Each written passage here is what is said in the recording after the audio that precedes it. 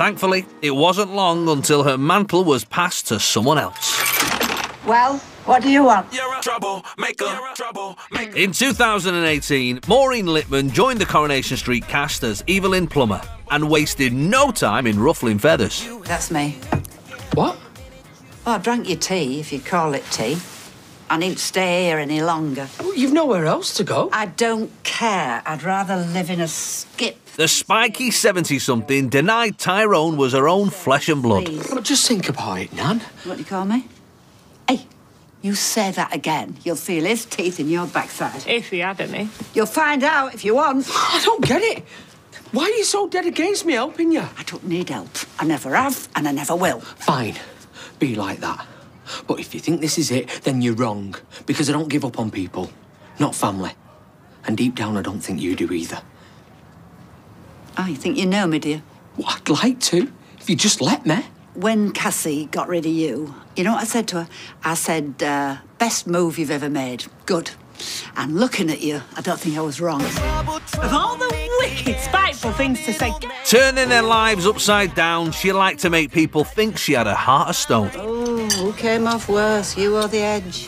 What hedge? The edge you were dragged through backward. She hasn't had a comb through her hair yet. Last one's probably still in there.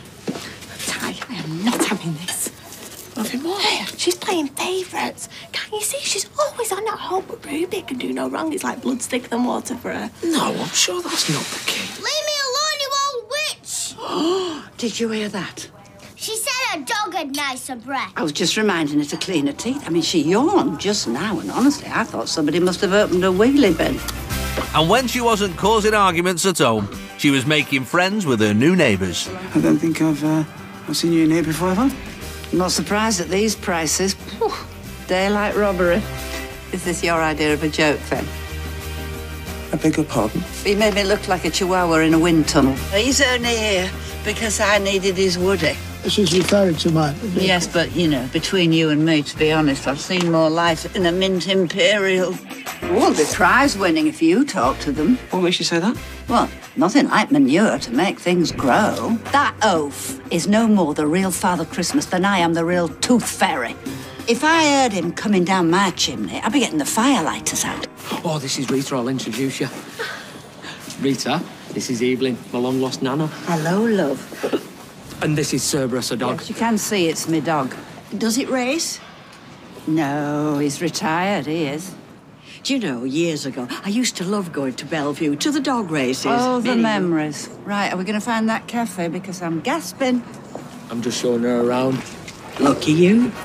Following in a long line of Battleaxes, It's cried. Evelyn's here to stay. Luckily, there are plenty of dominating matriarchs and Battleaxes in training. Corrie's foundations have and always will be built Well, the rat-faced little twicer. on strong and powerful women. Got till tomorrow. Bring on the next generation. I'm having a great time.